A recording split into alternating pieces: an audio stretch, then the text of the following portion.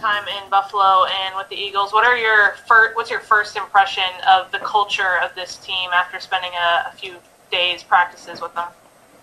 It's definitely a different type of environment, a different culture. Because the last two organizations I went to wasn't really a winning organization. So when you come to a place where it's known for winning and known for being in the postseason, you see the different type of culture they have and the expectations that they have naturally and what they expect out of you as a player. What's up, everybody? Professional wrestler Chris Wild back on Eagles News Now from Bar 4133 with another video just hours away from Eagles-Bengals Week 3 crucial game. Who thought we'd be saying that coming into Week 3 of this season?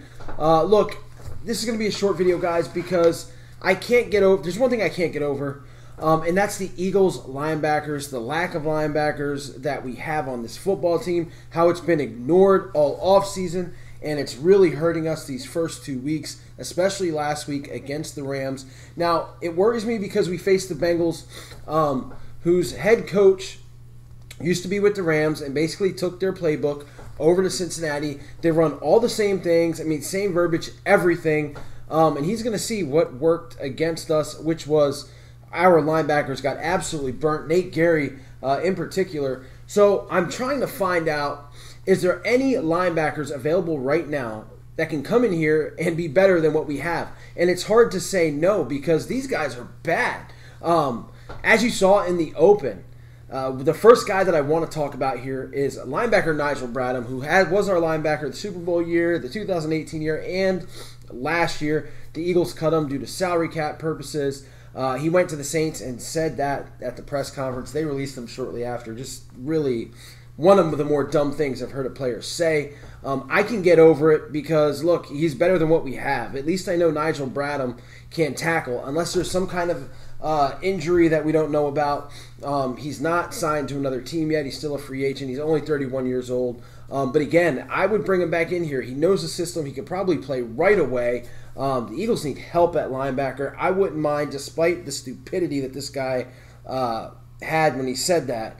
I would still welcome him back into the Eagles. I am that fed up with our linebackers. There's some other guys here that I'll be honest, I don't know a lot about. So I'll leave it up to you guys in the comments to let me know if this would be a good fit or not. I'm also looking at Darren Lee, who was with the Kansas City Chiefs last year, and then before that was with the New York Jets.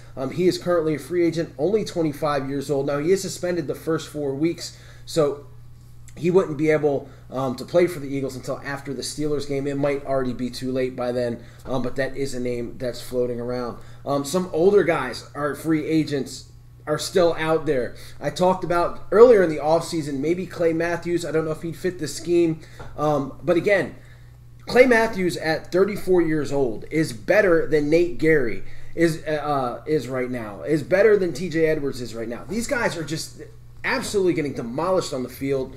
Another old guy, Wesley Woodyard, I don't know if he's still even wanting to play. He's also 34 years old with the Tennessee Titans.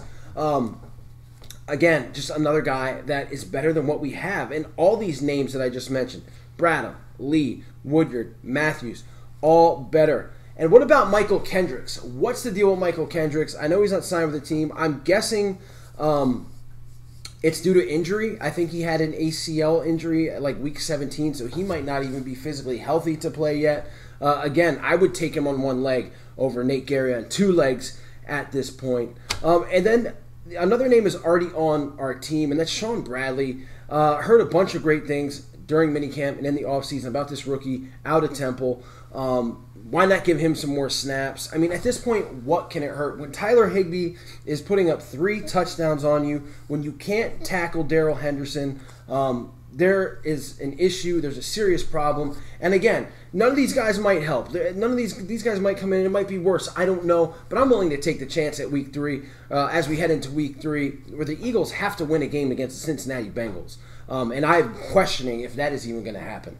And the big part of it is this defense and is this linebacking core that's just been absolutely ignored by Howie Roseman, by Jim Schwartz, and by Doug Peterson. You can't go into a season and see this big hole there and just let it go and think you're going to be okay when you have the division that you're in. Again, Saquon Barkley's out, but going into the season, you were thinking you're going to have to face Saquon, Ezekiel Elliott. You've got the Steelers on your team, and James Conner on your schedule. You've got the 49ers running game on your schedule. You've got Lamar Jackson and the Baltimore Ravens on your schedule. I mean, Aaron Jones and the Packers. You got runners. You got running teams that are going to absolutely steamroll this linebacking core, because as of right now, the defensive line isn't giving you anything either.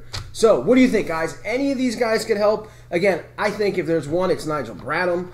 I don't see why he wasn't signed after the Rams game. And again, Nigel Bradham is not a cover linebacker either, so I get it. Tyler Higbee probably would have burnt him too, but at the same time, at least I can count on Nigel Bradham to tackle.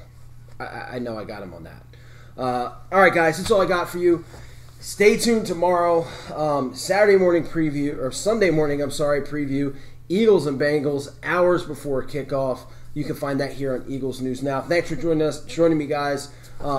Stay safe, stay healthy. Go Birds. As always, I'll see you guys later.